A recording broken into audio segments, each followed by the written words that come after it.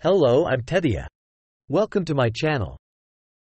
What if there's life on Kepler 69c? Thousands of light years from Earth, there could be another planet hospitable to life. Kepler 69c. And you're about to travel to this alien world to see that life with your own eyes. What would it be like to make this epic journey so far across the universe? What kind of planet would you be likely to find upon arrival? And if you did discover life, what would it look like? Located 2,383 light-years from Earth, in the Cygnus constellation, is a potential super-Earth.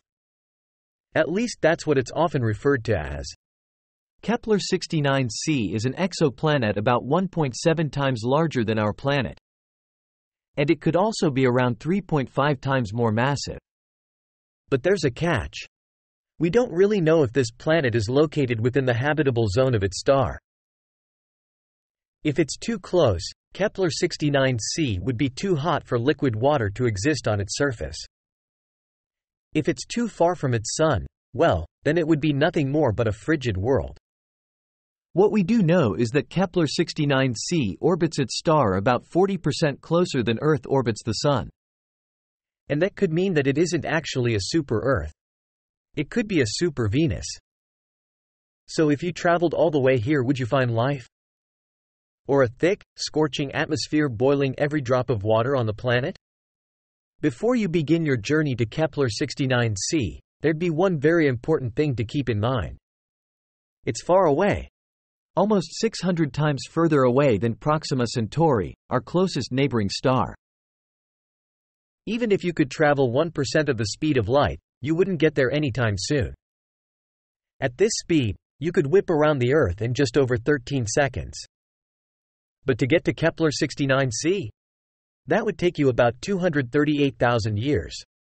To even make this trip possible, you'd need a super advanced hibernation pod. You don't want to grow too old and die before you could even get to your destination, right? Well, hibernation technology that could make you sleep for over 200,000 years doesn't exist yet. But hey, this is what if. Anything is possible. By the time your ship makes its arrival, any life that may exist on Kepler 69c today could evolve or advance into something entirely different. Think about it this way. 300,000 years ago, humans were just beginning to create stone tools and spears. And look at you now, making a trip across the galaxy. Looking back at the planet you left behind, who knows what changes would happen to our human civilization during your trip? No matter what, it's way too late to turn around now. Based on the planet's distance from its star, we know that Kepler 69c receives a similar amount of sunlight as Venus. And despite being more massive than Earth, it has a relatively low density. All this means is that instead of metals, this rocky planet is made of silicate and carbonate minerals. That could make things a little complicated. You see, with all these minerals in the crust, Kepler 69c could have a really thick atmosphere. To make things worse, this atmosphere would be composed mostly of carbon dioxide. Uh-oh. Did you choose the wrong super-Earth to travel to? Sure. If Kepler 69c is anything like Venus, it would be a pretty hot planet. All because, similar to Venus, its clouds would trap the heat and create an extreme greenhouse effect. Kepler 69c's atmosphere would be caught in an endless cycle of getting thicker and hotter. But nobody said this world should be habitable for you. Oh no! You'd likely instantly melt and suffocate the moment you took off your helmet. Like I said, life on this planet would be completely different from what you'd imagine. As you made your approach, you'd find surface temperatures as high as 475 degrees Celsius, 900 degrees Fahrenheit. And the atmospheric pressure would be over 90 times that of Earth at sea level. It would be like being 900 meters, 3,000 feet, deep in the ocean. Except you'd be on dry land. With conditions like this, you'd likely not find anything resembling an ocean here.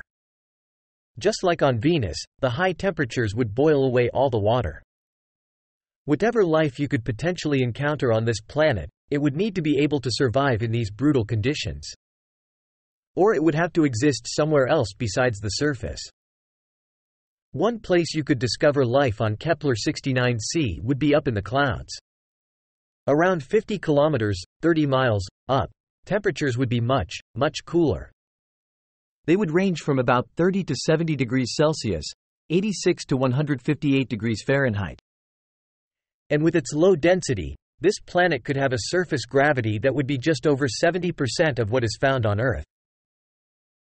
This weaker gravity could allow lifeforms to thrive in the sky, where Kepler 69c is most hospitable.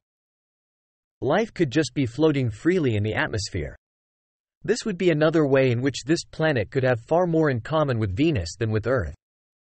Probes around Venus have picked up traces of a gas that could be a potential sign of life, phosphine. If you discovered phosphine in Kepler 69c's atmosphere, it could be the result of bacteria that don't require oxygen to survive.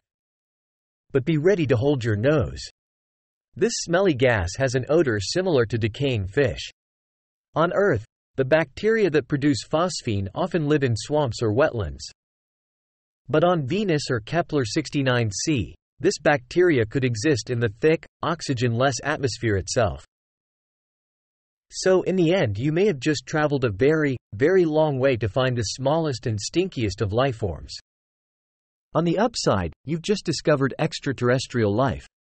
Why not see if there are any other hospitable planets in this neighborhood with more advanced lifeforms? Like on Kepler 22b. Thank you for watching my video. Please like and subscribe.